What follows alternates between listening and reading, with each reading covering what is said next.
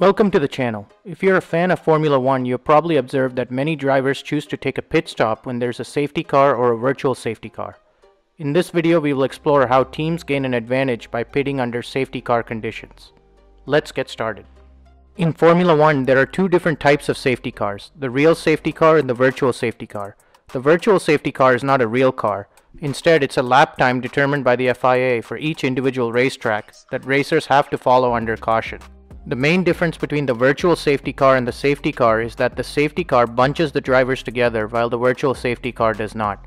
For this video, we will focus on safety car pit stop strategy. But if you would like to learn more about safety car or virtual safety car rules and regulations, refer to my detailed videos linked in the description below. Let's look at a few scenarios to understand safety car pit stop strategy.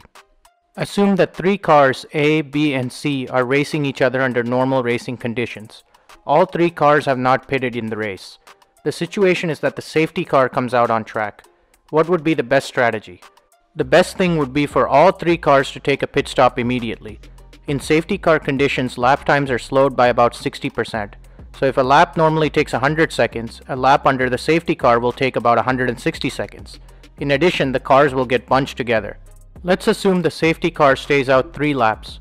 By the end of the second lap, all cars would have been bunched together. In this case, it is not smart to take a pit stop because track position will be lost.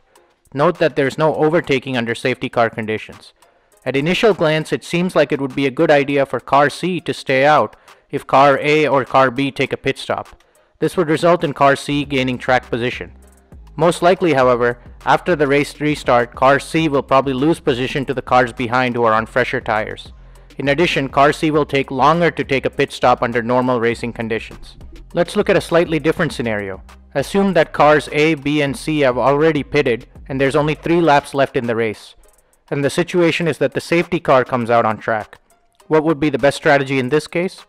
Well, in this case it would be best for all 3 cars not to pit, because it is highly likely that the race will end under safety car conditions. Since there's no overtaking under safety car conditions, a driver who pits could lose track position.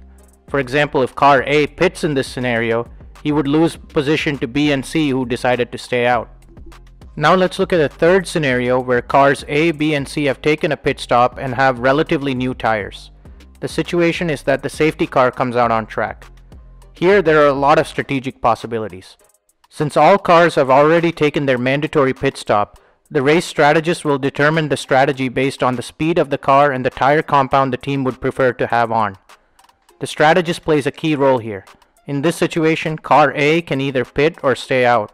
Car B can do the opposite to car A, meaning if car A pits, then car B stays out, and vice versa. Car C has multiple options. He can pit opposite to A, opposite to B, or opposite to A and B. Now let's return back to the first scenario. A, B, and C are racing each other under normal conditions and all 3 cars have not pitted in the race. The situation is that the virtual safety car comes out on track. The best strategy again would be for all 3 cars to pit. Under virtual safety car conditions, lap times are slowed by about 40%.